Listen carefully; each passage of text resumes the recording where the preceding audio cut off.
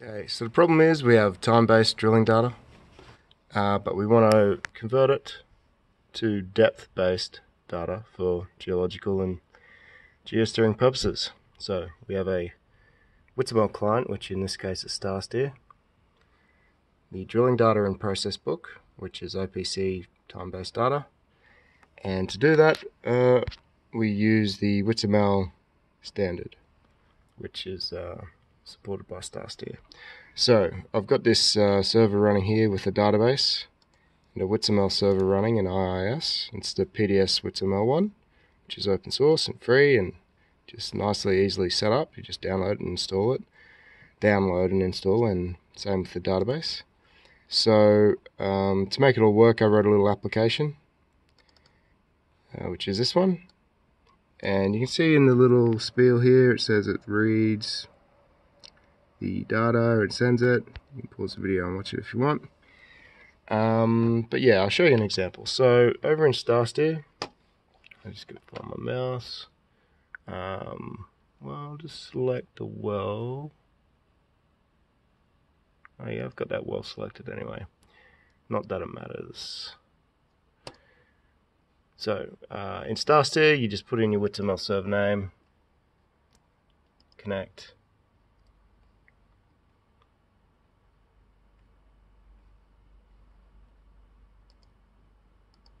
And you can see all the wells we have available. So we've got this test one, which I'll add a new well board to it and add some logs as well.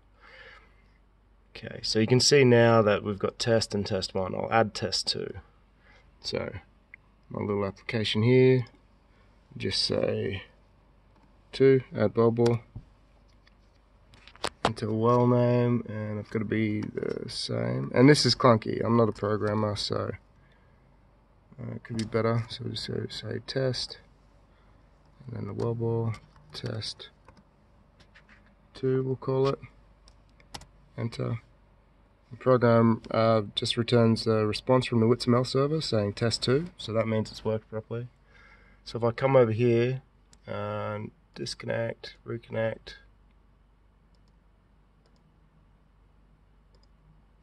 you see test 2 has popped up. But it does not have logs yet. So to get logs set up, you just hit enter. So you want to add logs. We want to add it to the well test. And don't use a naming scheme like this because it would be quite confusing. So enter wellbore name. Oh man, this is really confusing. We don't name it like this, so I think it's just test 2 will work. And then we'll add the log, main log name, test 2 log. Boom. And that actually worked. So I'll just show you what that looks like here.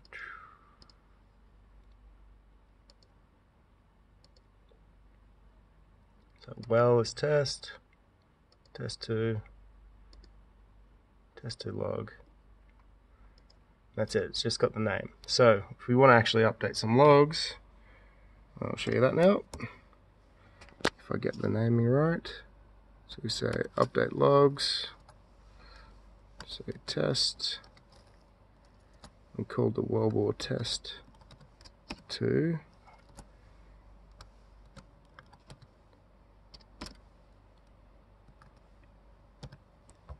And the log name, test 2 log. Now you need to put a bit lead in, just say LWD data comes up in the right spot, so we'll just say 5. And yep, this will just run. Detects a well depth increase, obviously.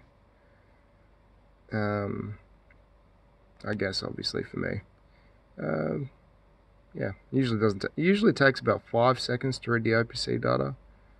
Maybe a couple of seconds to update WITSML. There's something it's going. Oh, it took 18 seconds. That's really weird. But yeah, once it gets going, it's fine. So it's reading that OPC data. If the data is sent. But this is what it now will look like in direciton. On my mouse again. Disconnect. Connect.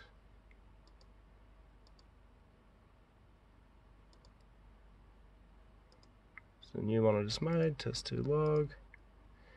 You can see all the log data is coming through now. And you got one that's 5 meters off, so that would be, all the LWD stuff would be, I'll move my mouse, yeah. That's a difference of 5 meters, that's just the bit lead. So like the stuff that's, supposed to be measured from the bit is at just the well depth, really. That's how it works. And this will just continually run and update. They're actually, they're not increasing well depth at the moment, so it's not continuously updating. But well, this is detecting off bottom changes and it's updating a different log. But yeah, anyway, that's how that works.